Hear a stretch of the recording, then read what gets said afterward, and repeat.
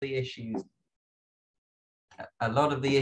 that are current and of concern to SGR in one way or another. So the question is the Ukraine war undermining UK action on climate and social justice? And there's a short answer to that question. I'm going to give you a longer answer, which will go into some of the detail. And these slides will be available on the website afterwards if you want to dig in further. So I'll start before the Russian invasion of Ukraine, or at least the one in February 2022, and look at some UK government policies at the height of the pandemic. And I'm going to look particularly at ones relating to military social justice and climate and energy. So at the height of the pandemic, the government announced, the Boris Johnson government, former government as it was at that point, they announced a major increase in military spending, a major increase in nuclear weapons stockpile, 44% increase in the nuclear weapons stockpile, and an expanded set of circumstances for nuclear weapons use. And remember, this is in the middle of the pandemic, a global health emergency, and they chose to prioritize the military spending and military review of military force structures and doctrine. And meanwhile, they were saying, well, NHS workers who worked so hard over the pandemic were subject to a pay freeze. Other public sectors, the same thing. They were saying we can't afford the overseas aid budget anymore. You need to cut that. And on the climate realm, they just announced a 10-point plan for the green industrial revolution, which sound very grandiose, but when you looked at the detail, it was rather speculative. A lot of focus on technologies that were, as I say, speculative, some military friendly, like nuclear technologies, aviation fuels, greener aviation fuels, possibly. And the emphasis on things like demand side options, cheap renewables was either marginal or didn't work, like Green Deal, the home energy efficiency scheme that was badly mismanaged and failed. And cheap renewables like offshore wind were not included in this policy as well. And to put some figures on this, here are some comparisons. On the graph on the left is looking at the military budget, the core military budget over 4 years that was announced at this point, compared with the overseas aid budget for the same period and the government budget for reducing carbon emissions. And you can see the massive discrepancy there. And the graph on the right shows you the change in order to bring the graph on the left about. So there was a massive increase in military spending, 20 billion, more than 20 billion over 4 years. And this is real terms as well, so it's above inflation. And then overseas aid cut by a similar amount because we couldn't afford it, in quotes. That spending change took UK military spending greater than Russia's in 2021 during the pandemic. So yeah, it shows you where the priorities were. And I think it's also useful to look at this point in amongst debates around whether military spending in NATO countries needs to rise.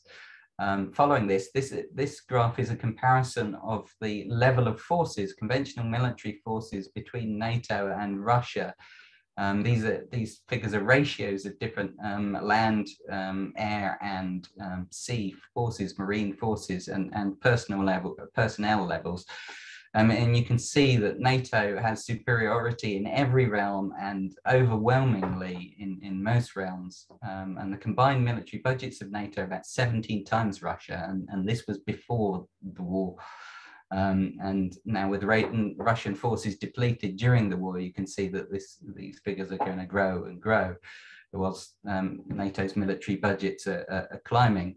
And the only area where there's some sort of parity is around nuclear forces, and that's because there's an arms control agreement, the New START arms control agreement in place. What did this mean for research and development? Well, according to Boris Johnson, there was an aspiration for global Britain, post-Brexit Britain, to be a science superpower. And the UK's total R&D spending was acknowledged to be well below the average for the EU and the OECD group of industrialized nations.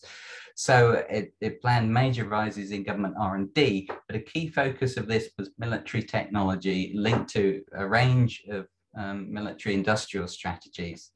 In the energy realm, there's a graph in the corner you can see which compares the levels of the proportion of government spending on energy R&D in 2021. You can see nuclear is 4 times the level of renewables and twice the level of energy efficiency. So you can see the distortion, the bias towards military-friendly technologies in that spending priorities. Meanwhile, cuts in R&D programs that help tackle poverty, the ones supported by the Department for International Development, as it was, that was reformed and merged and abolished. Another change. And then you've got a new research and development agency, ARIA, being founded outside the mainstream structures, cutting red tape, so they say, and lower regulation in general for emerging technologies being pushed through again in the post-Brexit world. So now we come to the after the invasion, after Russia's invasion of Ukraine, and we have the war continuing with no end in sight. Despite what some claim, I think there's no likely end in sight at the moment. We have a Prime Minister, at least Prime Minister Liz Truss at the time of writing, planning a massive rise in military spending to 3% of GDP from the current 2.2% level. And this is an absolutely enormous rise. There's been policy analysis published which says this would represent a spending increase of 60% above inflation, largest rise for 70 years since the Korean War, huge increase in troop numbers, a military industrial base. To pay for it, it would require income tax to rise from 20 to 25%, or massive cuts to public services, utterly enormous. And then against this, you've got nuclear war risk growing, the prospect of US nuclear weapons coming back to UK shores, and military carbon emissions growing as well, as far as we can tell from the very imperfect data that's out there. And so, yeah, my perspective that I'm presenting here is that military spending increases will not help improve security. We've seen already the NATO force superiority, even if you just look at it in stark force terms, is already more than enough to deal with any concerns. And if you take a different, more peace-orientated approach, well, we would not need those levels at all either.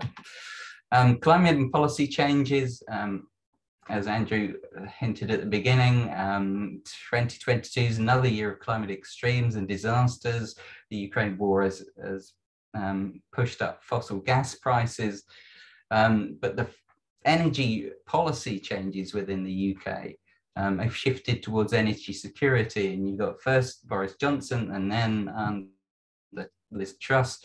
You've got the push for more nuclear, for more North Sea oil and gas, for the return of fracking, changing views on windfall taxes, but never anything particularly serious on that. You've got energy bill support even for the wealthy, but meanwhile things like home energy conservation programs are tiny. Behavior change is off the agenda completely, so that really the 1.5 degree climate goal exists in name only. And again, my conclusion this is that doubling down on fossil fuels and nuclear will not be sufficient to tackle the problems that we need to tackle.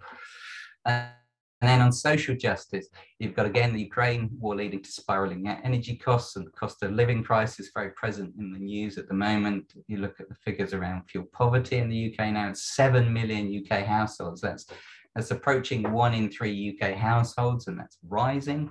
So even stronger arguments for a massive home energy conservation program.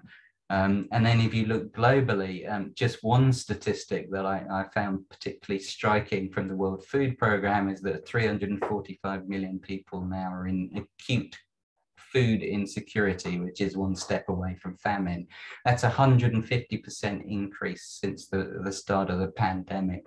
And that's where, when governments tell you that we have to cut aid because we can't afford it anymore, I think that just flies in the face of any sane option around tackling poverty and helping those in need. And then you've got the promise of more cuts in public services benefits, possibly pensions, although that may be changing with what was in the news today.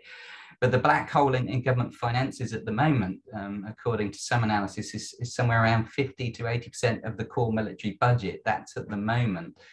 And so, you know, it's just the idea of increasing military spending against that background is madness. And as I say at the bottom, cutting help for the poorest can cause even more suffering. So to conclude, a few recommendations here, trying to draw some of these strands together. If we prioritized helping the highest numbers of people in poverty, we would be, in the UK, we would be prioritizing a massive home energy conservation program. We would be protecting aid budgets and benefits, and we would be focused on curbing energy use by the wealthy to bring down energy prices, to reduce demand and bring down energy prices that way. And we'd be pushing for a rapid end, a negotiated end to the Ukraine war to help bring down international energy prices. If we prioritize dealing with the existential risks to civilization, so the risk of nuclear war, the risk of catastrophic climate change, again, we were prioritizing a negotiated rapid end to the UK war, to the Ukraine war, and public spending focused on tackling a rapid reduction in carbon emissions of the wealthiest, rather than speculative militarized technologies like nuclear or aviation fuels.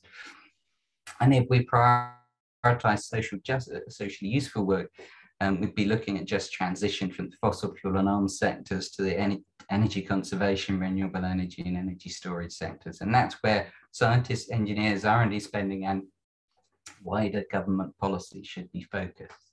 So I will stop there. Thank you so much, Stuart. That was a whirlwind tour, as indeed the whole afternoon is going to be. But just to remind people that we're giving a bit of